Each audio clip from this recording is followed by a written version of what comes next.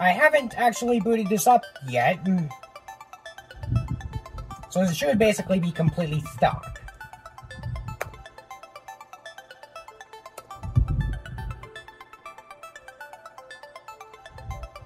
And for whatever reason, it says that it... Yeah. So, I am actually using a computer that hasn't really appeared on...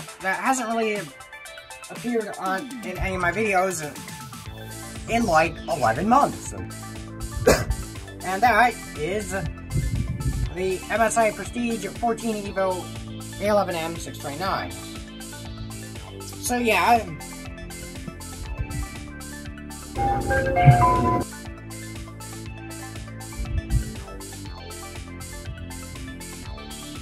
Upon first startup, there are some issues, and so, well, you have to go into here and then just deal with some of this stuff.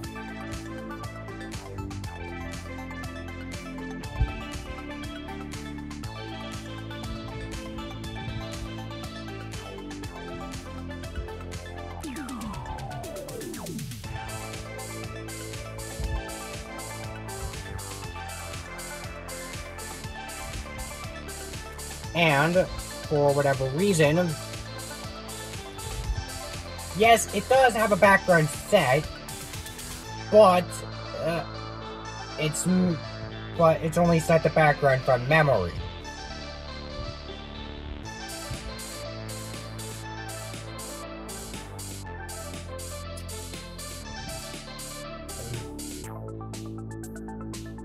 And if you're wondering, can you do the same thing that you did in the, and can I try to pull out the same trick? No, because that was removed. There's tons of different neat backgrounds, but for this video, so there's quite a few different changes from this, in this version compared to its predecessor, which is SteelOS 2.3. Also, if you hear me coughing more in this video, I apologize now, because most programs in this don't really need the keyboard. So we're gonna start with a memo, and kind of the reason why is because of the fact that it's basically the oldest SteelOS program, dating back all the way to early alpha builds of SteelOS 1.0, as early as build 41, which was compiled 20 builds after the first usable build was released, or was compiled. That being build 21.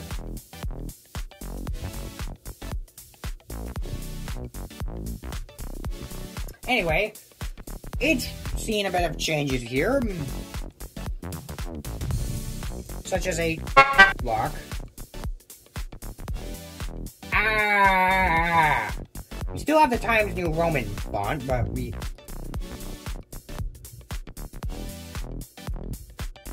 have some more keys actually usable. So then we also have Paint, which has seen a bit of an upgrade. We have more colors. Also, we have some tooltips here.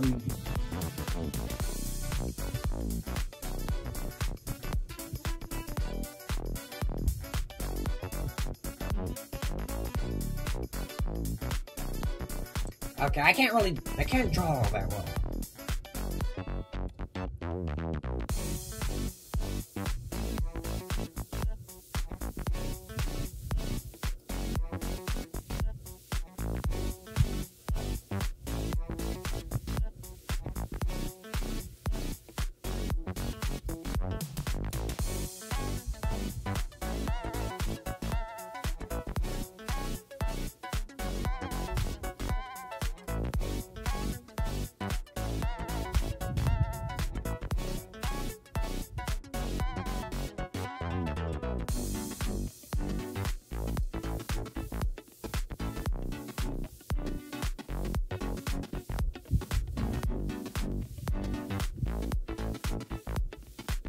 And yeah, one thing that is kind of interesting about this is that though it's 64-bit, even though it's a 64-bit runtime, it's running off of a 32-bit kernel,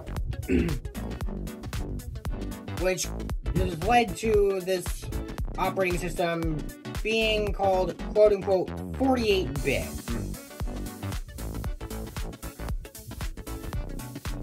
Because really the only 64-bit part of this operating system is the runtime that it runs off of.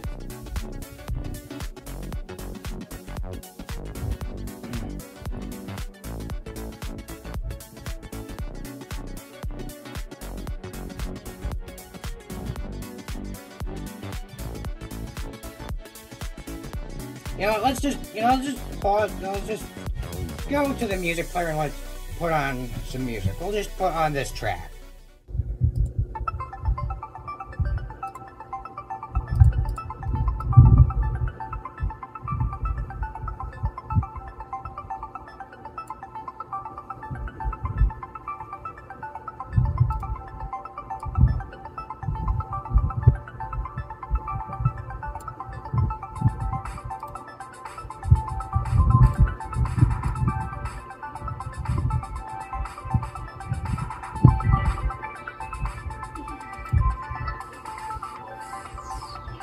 I'll just print screen.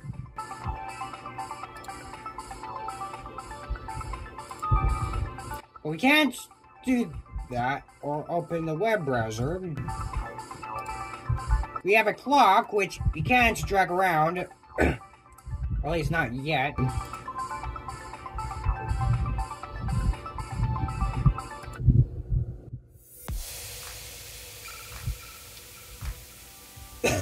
As you can see, we have a setup thingy. And we have an old thingy here.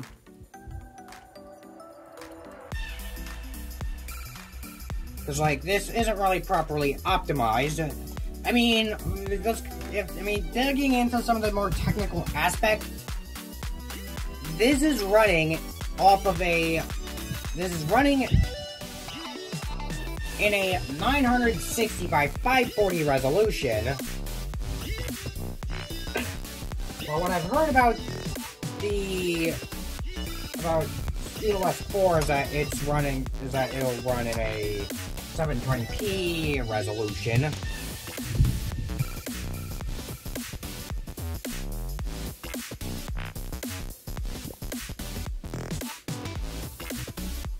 Interestingly, you've got some bugs, so there may be a set of patches released later.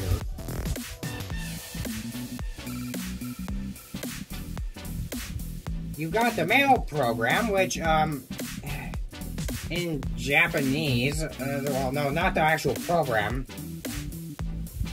You've got this stuff. And on the topic of internet stuff, we have an updated web browser here.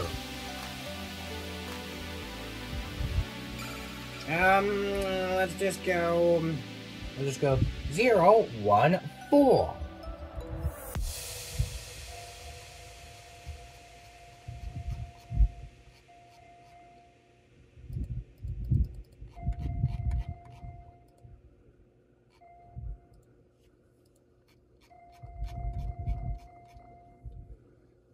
There's a website. We have a piano, which hasn't been updated.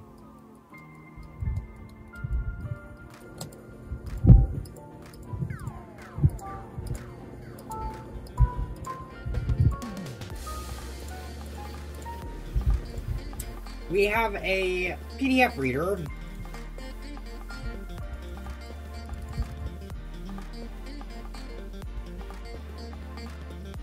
We have this Getting Started program, which outlines some of the features that are new in this release.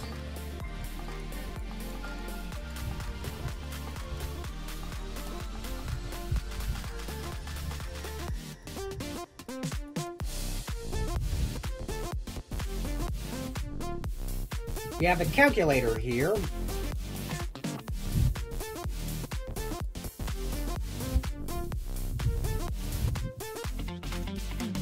which is still buggy.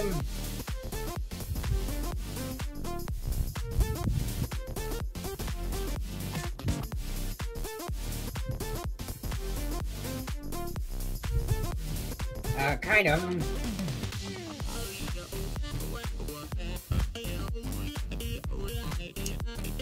I have a feeling I'm gonna be called down for dinner soon. We have a quicker game.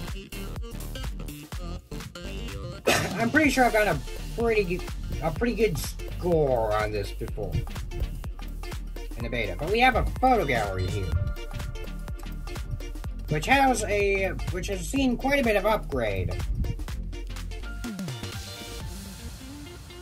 as we do not have to hit a key in order to actually exit out of the slideshow. We've got this button that literally is tucked into the corner here, that only appears when you actually get close to it. As you can see, some of this is a little cut off.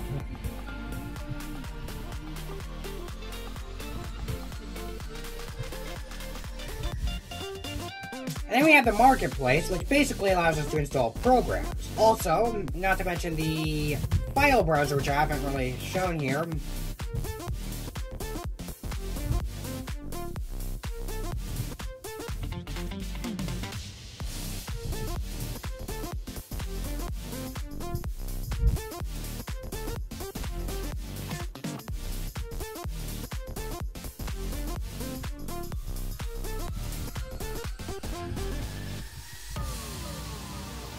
I don't know if I can actually...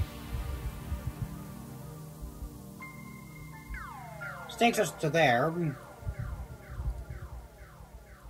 Then we also have this what's new thingy, and also some other PDFs. This thingy allows us to categorize things. And while there is some... And it's kind of buggy.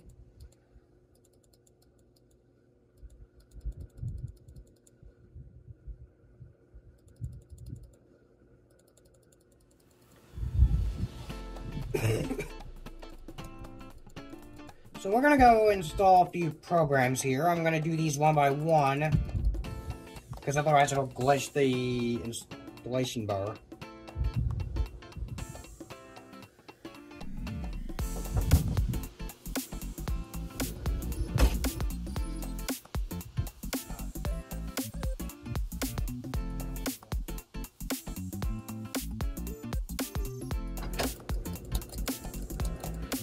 Anyway, that out of the way, let's install a few more programs.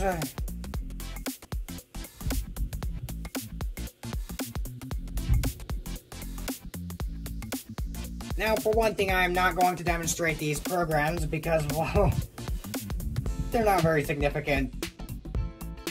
And, well, given the fact that, like, a video about Photoshop got, like, 41 views or so,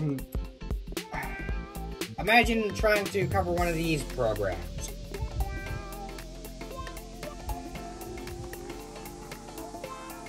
Now there were supposed to be many more programs, but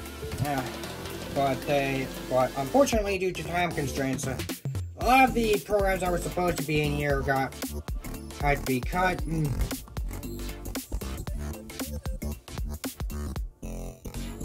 But this is one program that I'm going to cover in here because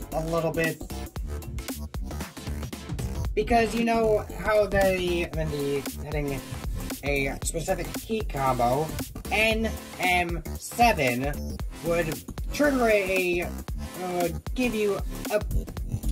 would present to you an Anami Madobe background, which would save itself to the now obsolete memory system that was introduced in SteelOS 1.0. But anyway, we've got the Anami Madobe backgrounds, and then we also have the Windows 8.1 OS hands. And well, yeah, this background actually appeared in more. And actually appeared in later beta and later builds in 1982. And well, funny enough, we also have something that didn't actually get used. This pinned menu. Because, well, this didn't actually... It was supposed to be a main menu, an option in the main menu, but yeah, we'll just...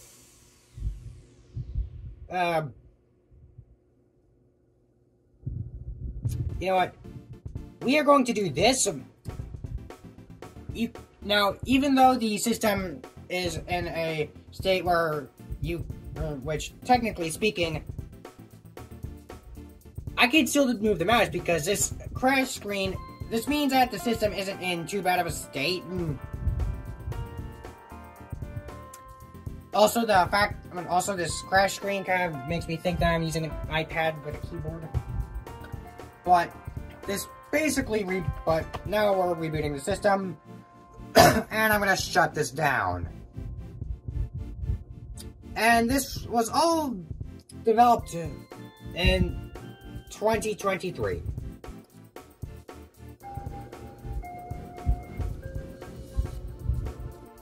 So yeah, and with that, and in order to actually get out of this, you know, I'm pretty sure not that if any average person is just going and just finds this video and has heard of the old F4 trick, how you close out of this, you just say Alt F4.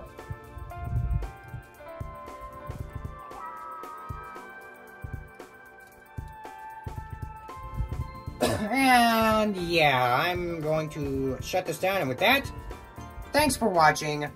I will see you next week. Bye!